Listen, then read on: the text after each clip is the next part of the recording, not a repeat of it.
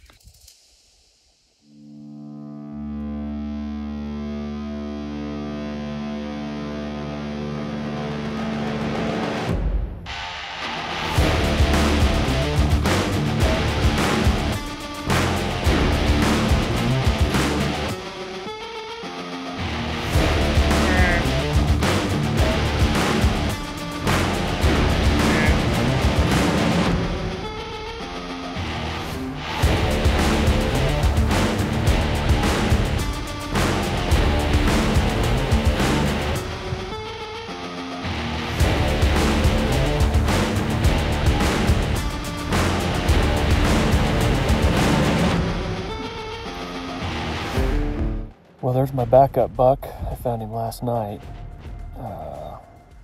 His right side's awesome. I can't tell what's going on with his left. He's either broke or short on his back. Super heavy, wide, and there's 3 guys watching him way up above. So he might not be a backup buck for long, but I don't know. I've been waiting for the sun to even tell what he is. I think we're gonna get a shot here.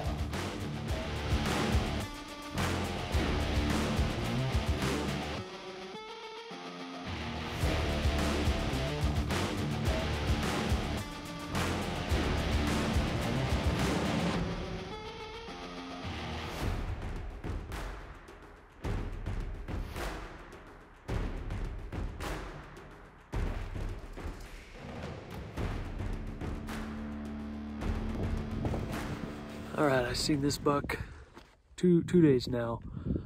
He's got everything you want. He's old, heavy, big, mature body on him, an older deer. But I've watched him. He's missing something. He's broke or done something on his front left. So it kind of sucks. I was ready to kill him this morning.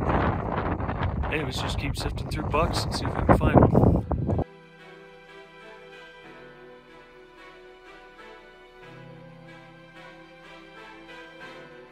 Cool buck. Middle of the day, come to a new area.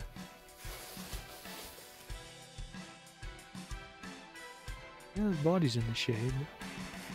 They forget about their antlers sometimes. If that was a doe, we never would have saw it.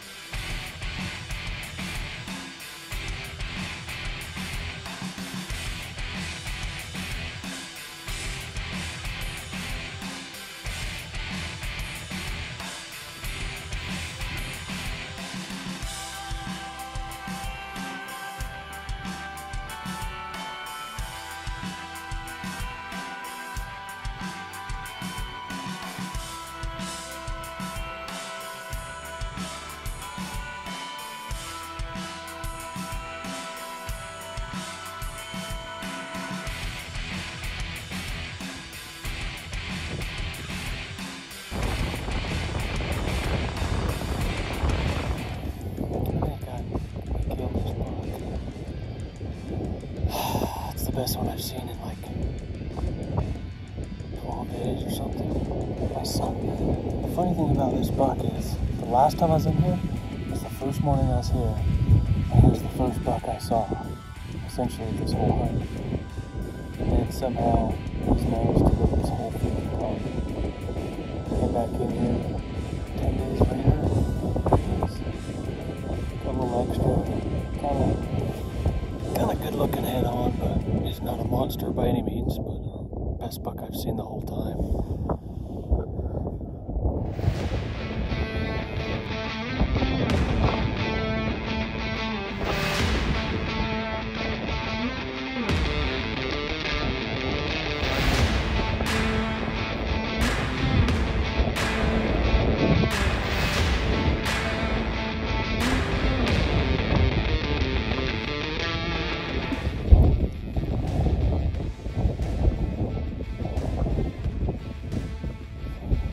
smoking this coyote, and then the buck I'm sitting on stand up.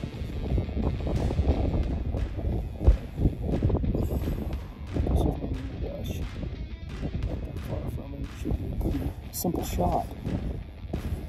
350 yards.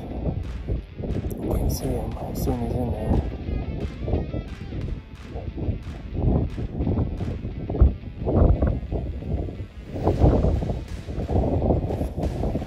Let's do this.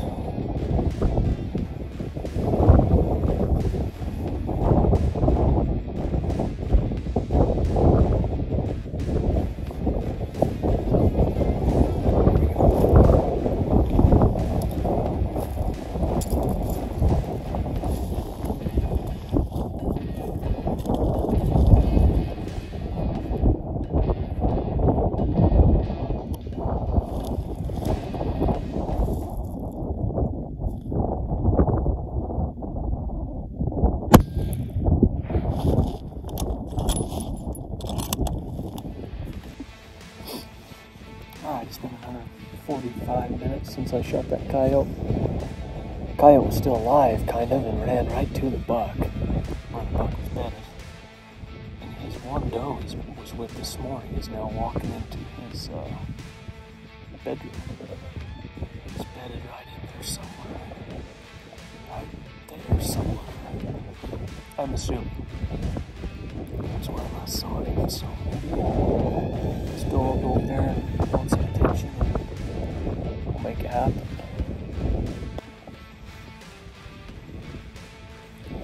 Alright, I've decided if he doesn't show her a little attention, if he's in there, I might old school this and walk straight at him and make it happen. I'm only at 340 right now, so there's another hill between me and the buck.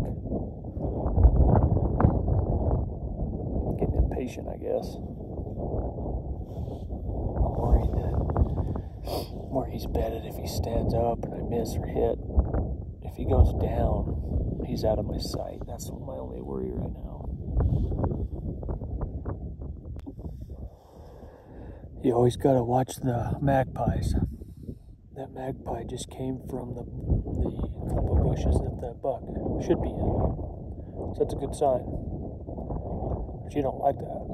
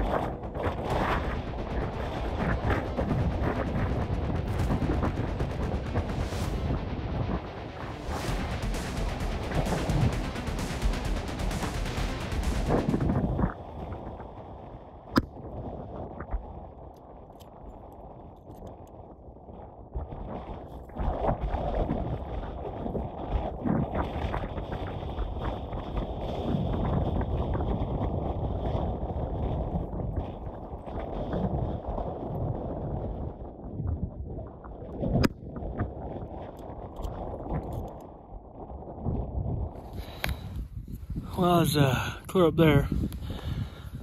He was bedded in wherever he's dead. I don't know where the heck he went. He never shut out the other side. He must have just felt safe in there. Best way to get around there. I think I'm gonna go behind him. Man, I thought he was. If it wasn't for that magpie, I think I would have gave up and just walked down here. But we got him.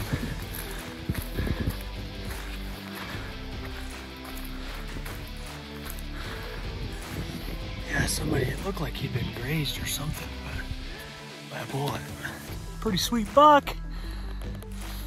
I could see before I shot the last time, looked like he had been grazed by a bullet, but pretty awesome buck.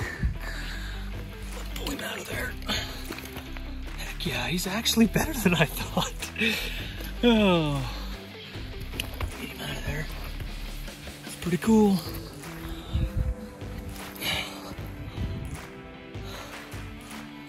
Yeah, he's a little better than I thought. I mean, I passed him the first morning I was here, and I